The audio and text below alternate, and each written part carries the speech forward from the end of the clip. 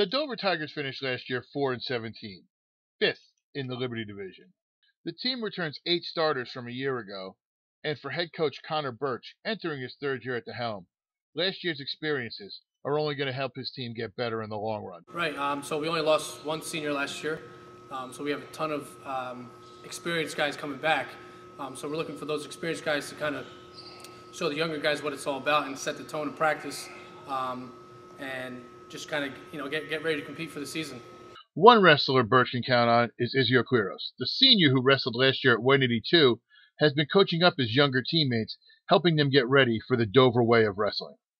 I'm just trying to lead. I was a captain last year, so I kind of got the gist of things, how to lead, motivate other guys. So right now I'm just trying to take charge as much as I can. It's early. I'm getting in shape as well, too. Coming off of football, being in football shape and wrestling shape is not the same thing. So, yeah, I'm just working on helping everybody out. This should be an interesting year for the Dover wrestling team. They have experience at key spots and should be competitive in most matches. I could see them improving on their win total and their division standing.